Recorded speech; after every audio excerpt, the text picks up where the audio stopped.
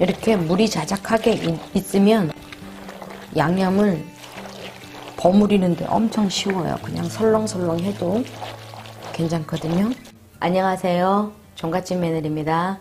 이제는 김장김치보다는 이렇게 열무김치 같은 것들이 생각이 나는데요. 오늘 열무 얼갈이 김치 담가 볼게요.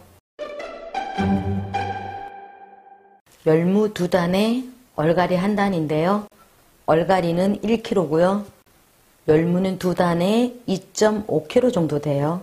총 3.5kg인데 끝을 깨끗하게 다듬어서 이렇게 손질해 주면 돼요. 열무김치는 잘못 담가 놓으면 쓴맛이 나고 풋내가 나거든요. 그 맛이 느껴지지 않게 하려면 절이는 게 정말 중요한데요. 물 3리터에 천일염 소금 1컵, 200ml 컵으로 1컵 반 넣을게요.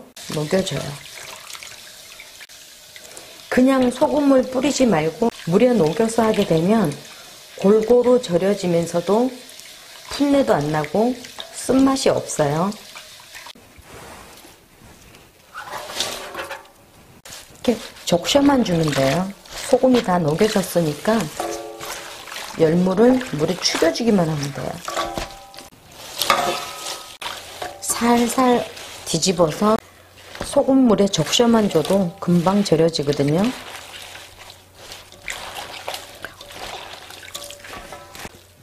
소금물에 이렇게 축인 다음에 절여주면 돼요.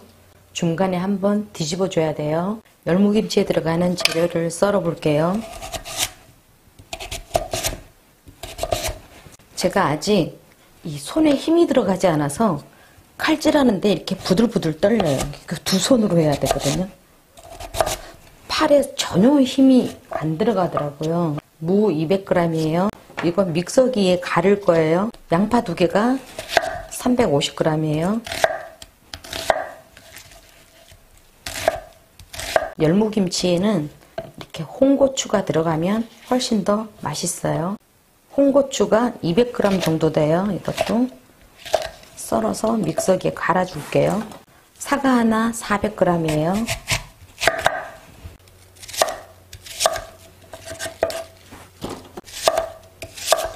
쪽파 200g인데요. 쪽파가 없으면 대파를 어슷어슷 썰어도 괜찮아요. 이렇게 적당한 크기로 썰어줄게요. 썰어놓은 걸 믹서기에 넣어줄게요.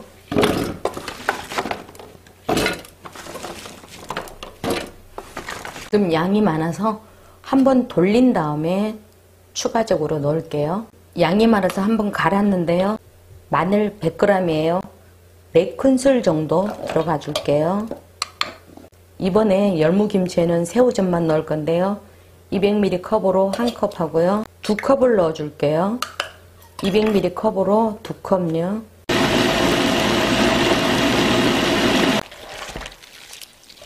이걸 절인 지 40분 정도가 되었는데 소금물에다가 절이면 정말 쉽게 잘 절여지거든요. 그러니까 이거를 너무 오랫동안 절여도 쓴맛이 나면서 풋내가 나요. 지금 씻어도 될 것 같아요. 너무 절여줘도 안 되거든요. 봐가면서 절여야 되겠지만 지금 이 정도가 적당한 것 같아요. 이걸 깨끗하게 씻어서 올게요. 육수를 만들 건데요. 한식 육수 3알 정도 넣어줄게요. 조금 진하게.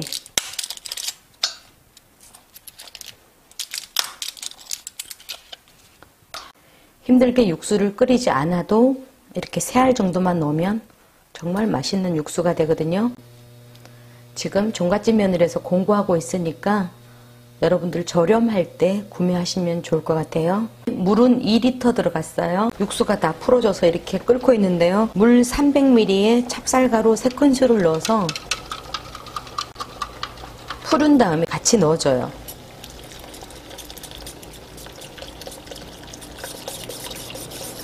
이거를 한 소끔 이제 끓여주면 돼요. 열무김치는 물이 어느 정도 자작하게 있으면 잘 익혀가지고 국수 말아 먹어도 맛있거든요. 충분히 이렇게 바글바글 끓인 다음에 불을 꺼줄게요. 육수 끓인 거를 부어줄게요. 고춧가루 200ml 컵으로 2컵이에요. 고춧가루를 이렇게 넣으면 잘 불려지기도 하지만 매운맛이 조금 덜 하거든요. 올해 고춧가루가 너무 칼칼해서 이렇게 뜨거운 데다 했더니 훨씬 덜 맵더라고요. 어느 정도 식은 다음에 양념을 넣어 줄게요. 믹스한 거를 넣어 줄게요.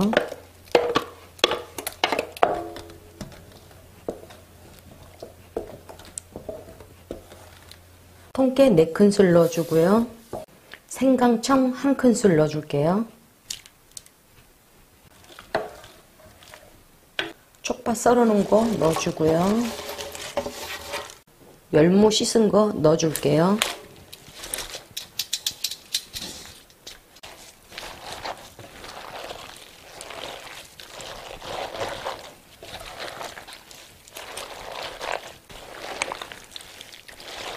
이렇게 물이 자작하게 있으면 양념을 버무리는데 엄청 쉬워요. 그냥 설렁설렁 해도 괜찮거든요. 열무를 짜게 절이면 안 되거든요. 절인 다음에 헹궈서 한번 먹어보면 짠맛이 전혀 안 나야 돼요. 숨이 죽어 있으면서도 짠맛이 안 나고 달큰하거든요. 그렇게 절이면 이렇게 새우젓 2컵 넣으면 딱 맞아요. 자, 통에 담아 볼게요.